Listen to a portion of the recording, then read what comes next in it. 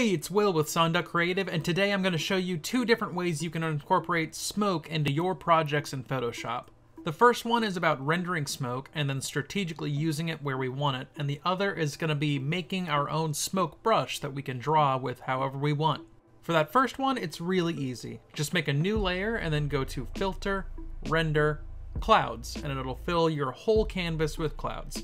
If you happen to not like the pattern it gives you, you can always go back up to Filter and hit it again, and it'll give you a whole new pattern. Set its blending mode to Screen, and now while holding Alt on your keyboard, make a blacked out layer mask. Get a soft brush and set its size to relatively big, and set its flow to about 30. Now with your color set to white, just brush some of those clouds back in. You can run it around the edges gently like this to make a smoky vignette, or you can add it wherever you think works. After I'm done with my base layer, I also like to lower the flow and the opacity and then fill in some spots that I think could use it. This one is a little more complicated, but it only takes a few moments, and it's something that you can save and use on tons of different projects. The first thing you'll need is a picture of some clouds or smoke. I found this image on pexels.com for free. Feel free to go there to do the same or use any image you like. Take your lasso tool and find a cloud you like. Draw an outline around it and then hit Command or Control J to duplicate it. Now hide the background and go to your Channels tab. Select the color channel that offers you the most contrast, and just so you know, it's almost always going to be red, at least in my experience. Now drag that channel down here to make a copy of it, and now hit Command or Control L to bring up the Levels window on your copy. Drag the slider so you can make it nice and dark and hide any colors or detail that we don't want. Now get your lasso again and make another outline around your cloud. Make sure not to include any of the white behind it, and then right click and hit Select Inverse. Then hold Command or Control and hit Delete to fill all of that in with black. Click on the RGB channel to select it, and now Command or Control click the thumbnail of your copy to make this selection. Now just go back to your Layers tab and duplicate this layer.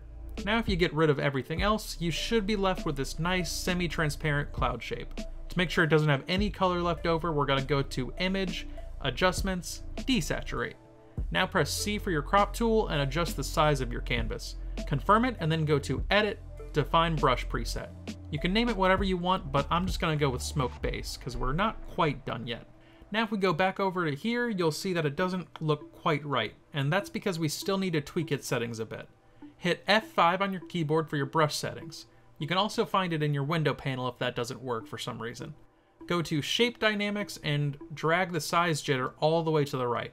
This will make your size vary a bit when you're brushing, and just so you know, anytime something says jitter in Photoshop, it means it's adding a little bit of randomness to whatever you're doing. Move your angle jitter as well, and this one is going to vary depending on the shape of your smoke, but just do some test lines and adjust accordingly. Go to Scattering and set your scatter to about 60.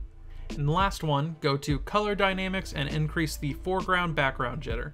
Also, by default, smoothing might be toggled on. Personally, I think it looks better without, but play around with your settings and decide for yourself. Drop the flow down to somewhere between 15 to 20%, and finally, hit this button here to save these settings and name it whatever you'd like. Now you can have fun adding smoke to your projects. Make sure to experiment with the opacity, flow, and colors of your brushes. Tweak them when you need it, make a bunch of different brushes if you want, that you can use in any situation, and have fun. Even though working on design projects may be a lot of fun, it's still incredibly time-consuming and even challenging.